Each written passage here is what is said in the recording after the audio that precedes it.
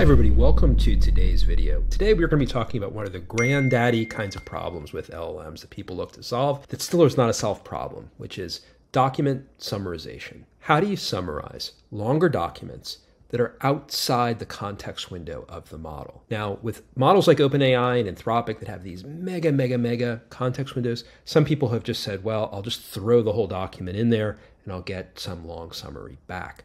But how do you do this with smaller models that are, almost by definition, going to have smaller context windows? How do you deal with this problem of summarizing a document bigger than the context window of the model? There are three problems that you typically run into, at least that we always run into. First problem is this sort of batching and chunking problem. We need an automated way to break up that longer document that's bigger than the context window into some nice batches that are going to fit inside each context window and then make separate calls out to that model. That's the first problem. The second problem then is we're going to have to put together all those model responses. And this is where things usually break down because you wind up with different formatting. You wind up with the number 1, 2, 3 and then the number 1, 2, 3, or one has bullets and then the other has numbers, or in one form or another, you can't neatly aggregate the pieces so that it looks like a sensible thing. And then the third problem, which in some ways the biggest one, is that the output that you get, once you've figured out how to put all these pieces together, it's kind of bland, watered down. It just looks and feels like just a list of points.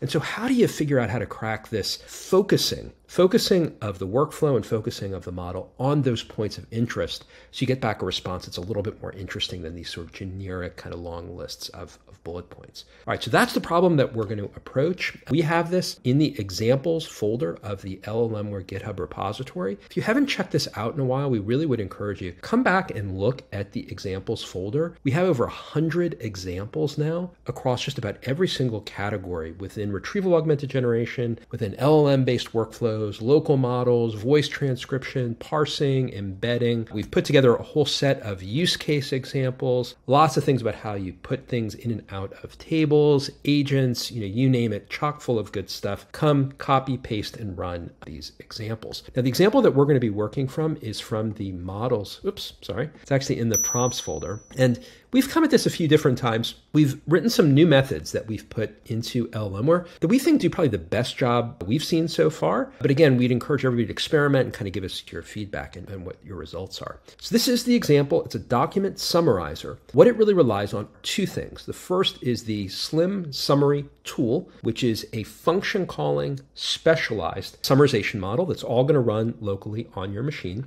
And then it relies on a new method that we've created in prompt. For those who have been following along, we've done a few methods about how to summarize a document. This one we think is the best. And it's summarize document FC for function call. You pass in the folder, the name of your file, a topic, if you want, which is a focusing point that actually gets passed to the model as a parameter to say this is the topic of the summary that we're looking for. A query, which is used to filter out among the various text chunks of the model, text chunks of the document. So instead of passing one long document, we might only look at subsets of that document. And then you get a result directly from this one-line method. So what we've included are a few different examples. I'm going to flip over to my IDE, and we're just going to run through some of these examples so you can see some of the output that this generates. So the first example we're going to run is a very short biography. I think it was actually a student paper that we found out on the internet of the author J.D. Salinger. It's about 4 pages long, and we're going to go run our summary on J.D. Salinger. So this is, again, one of the sample documents that we've provided. You can see we just did a quick parsing of the document. So we decomposed the 4-page document. In this case, it was a little longer than the context window of the model. So there's actually 2 batches. So we're taking the first probably 3 pages of the document and then the 4th page of the document. And we're going to make 2 separate calls to the model. So we've just completed the first pass. And again, the beauty of the summarization model being function calling is the output is a Python list. And that Python list then consists of the key points that we're looking at. So there's none of this like a one or a bullet point or multiple complex formatting. It gives it to us programmatically exactly in the format that we would want, which is just give us that list of points. We know how many points we've gotten back, and then it becomes a lot easier to start assembling those points. It ran through the second text chunk, and then what the method does is it actually concatenates those 2 lists. And the beauty of it is because it's done as a function calling, because it gives a structured output of this Python list, it becomes really easy to put the pieces together. And so what you see here is a pretty nice distillation in 11 points that summarize this 4-page article on J.D. Salinger. Gives us a pretty nice net biography of him. It was pretty easy. It wasn't real time. I don't think you'd want to have this in a real-time chatbot expectation, but probably in 10 or 15 seconds, we were able to go through every step of parsing, batching the document, running 2 model calls, and then delivering a pretty nice, clean, sensible result. So that's one of the examples. The second example that we're going to look at is from UN resolutions. Again, this is another one of the sample documents that we include. And what you can look at when you look at these samples is we did include a topic. In this case, it's a very generic topic, just sort of what are the key points of this. And then we didn't provide any filtering query. So we're actually going to get back, we're going to run through the model through every single element of the document. So let's run through this. And likewise, this is maybe a 5-page document. You can see it's been chunked and decomposed into 3 separate batches. It's already been parsed. Each of these 3 batches then is going to be run through the summary model. The summary model is going to generate that list of the summary key points for us. So you can see it's just completed the first one. It'll complete the next 2, and then it'll aggregate it into one single list for us. So we'll wait just a second. All right, we've got the second point. All right, there we go. So it ran through all 3 of them. We got back nice Python list. That's the output from our function calling model. And then we got a pretty nice distillation of the article. I was a little worried at first when I saw this too, but actually it's just a continuation of part of the text of it, of the 2 resolutions that were actually included in this. Pretty nice, again, summary that we were able to put together pretty easily, locally, chunking the document into 3 batches and then easily concatenating them together. Next example that we're going to quickly look at comes at the problem slightly differently. In this one, we're going to run through one of our favorite sample documents, a 15-page employment agreement. And what we're looking for are those executive compensation terms. We want to know how much are we paying that executive that we've just hired. But we're going to provide a focusing query, in this case, of the base salary. Now, the way this is going to work, we're going to parse the whole document. We're going to look for text chunks then that have that query in it. We're going to concatenate those and only look at the sections, the text chunks that have base salary in it. So we're not looking at the whole document. We're probably bringing it down to about a page or so because we know wherever we're going to find base salary, that's probably going to have the information that we're looking for. The topic actually does get passed to the model itself. So we're telling the model we want a summary, but we really want a summary of those executive compensation terms. So now let's run this example and see how this works. Okay, so this parsed the document, broke it up into text chunks. It ran that query of base salary. So we only have one source batch here. It's aggregated all those text chunks that had the word base salary in it. So you can see it runs much, much faster because it doesn't have to make multiple calls to the model. Now, of course, the risk, we might miss key information because we're only looking at a subset of the document. But in this case, we hit the jackpot. We did find wherever base salary was, tended to have other pretty meaningful compensation terms.